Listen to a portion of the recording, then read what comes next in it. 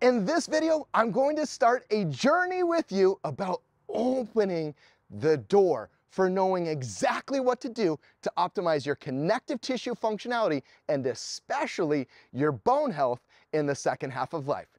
Come with me. When it comes to enjoying your functional quality of life and all the things you love to do and even want to improve with age, there's not many more things more important than your connective tissue health. And at the center of your connective tissue health, of course, you have your bones. Not necessarily the initiating factor for connective tissue health, but it's at the center. And when you age, of course, you know that you become at risk of losing bone density. Some people develop osteopenia, which is the beginning of bone density decrease, or even osteoporosis, which is further development of bone density loss. You may have wondered, what exactly is bone density anyway? What determines your bone density? And most importantly, how do you optimize your bone density as you age, preventing yourself from becoming feeble and losing functionality as you chronically age?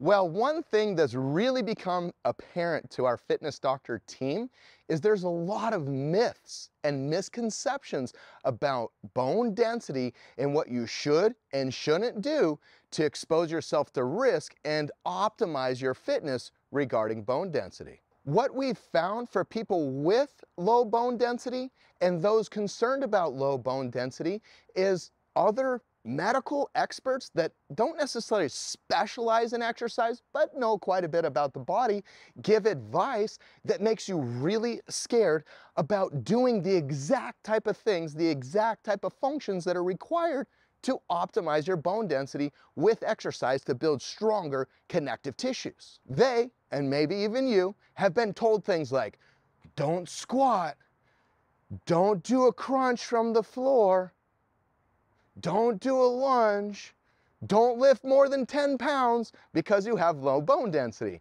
And all those things may be partially true.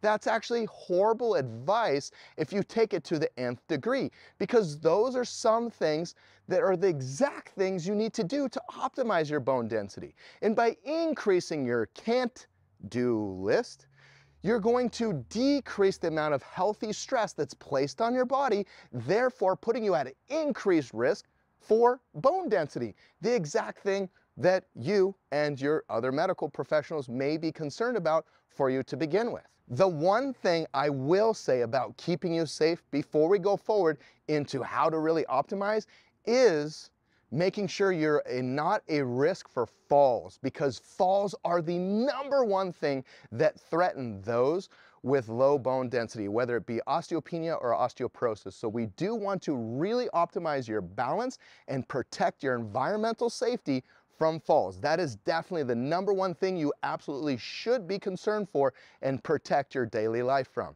I'm with you. All of this can become a totally confusing, tangled web of mess. You're darned if you do, and you're darned if you don't. So how do you progress and keep yourself safe, but yet truly get yourself to be the fittest you've ever been in the second half of life? Well, if you attend the next Full Body Fix coaching show, I'm going to teach you that exact answer along with my clinical director, which is one of the most elite physiology experts on exercise and anti-aging therapeutic fitness. I want you to attend, come connect with me and my team. We're going to have an amazing experience together. We're going to give you a really great, insightful presentation, and then we'll open up to Q&A where we have some wonderful connecting conversations that take all of this tangled web of mess about bone density and create a ton of clarity for you. And now, here's the best decision you could make for today. Click the link on this page to join us for that Full Body Fix coaching show, and I'm looking forward to seeing you there. Lots of love.